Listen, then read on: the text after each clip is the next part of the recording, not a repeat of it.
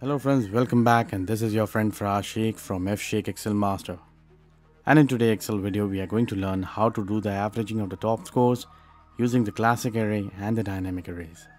Last week my friend D du Soleil from Excel on Fire have posted an amazing video that was really straight to the point, and it was pretty simple how we can do the averaging of the top scores by using the large function, and that was pretty amazing.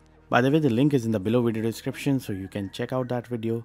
So this is our data over here, and we have the set over here, the scores from 1, 2, 3, 4, 5, and we would just like to take the largest value from this row and take the average of the top 3. So we are going to take the help of the large function, and we are going to put this into an array and comma, and we are going to say 3. So now what Excel have did, it has extracted the third largest value from this one, but we would like to extract all the 3 values. So what we are going to do over here is something really amazing. In this place, the number 3, we need to replace this number with an array, and how we can do that, I'm going to show it to you. That equals to rows, we are going to use the rows function, yes, and in rows A1 to A3. And we are just going to make this as an absolute reference. So that's very important, my friends. So the range shouldn't move down. So we are just going to hit F4. And since I'm having the new calc engine, my friend, just see what will happen. We got that series generated, the top 3. So in case if you have top 4, you can just simply press 4 and you get the series of 4. So now I'm just going to pull it back, and this formula we are going to wrap it into the large function. So large, again my array of my scores, comma, close the parentheses. Wonderful. So we got all the 3 largest value. Now simply we are going to do the average of that, and we are going to close the parentheses again. Wonderful. So that's how it works, and we got the answer over here with the classic method. Note, my friends, if you don't have the new calc engine, then you need to press the Control Shift Enter to get this answer.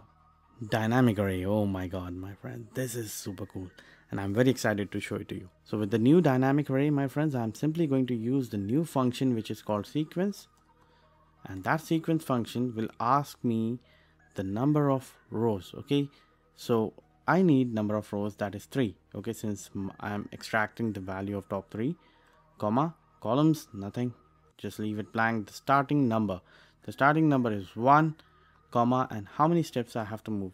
I have to move 1 step ahead every time. So as soon as I hit enter, that is the sequence we needed, 1, 2, 3. Now this sequence, I'm going to wrap it into the large function, and in the large function I'm going to say the large of this, comma, and close parentheses. This is exactly the same answer. We got it with the help of the new dynamic arrays. Now again we are going to wrap this information in average, and average, and close parentheses, enter. Let us drag it down and fill without formatting. That's cool. This is what we were expecting. Let us change the entire data into Excel tables. So in this case my range is starting from A6, so I'm just going to simply say A6. Wonderful. And that's my headers, and let us bring some new data and see how it works. And we are going to paste it. Cross your fingers. Bingo, it's worked smoothly without any hassles. So that's how you get it done with the help of the dynamic arrays and the classic array. I hope, my friends, you have enjoyed this video. So do let me know in the below video comment section, and push a like button, share this video, subscribe to my channel, and don't forget to hit the bell icon for the latest updates. Signing off for the day, your friend Faraz Shaikh from Shaikh Excel Master. See you soon. Happy learning.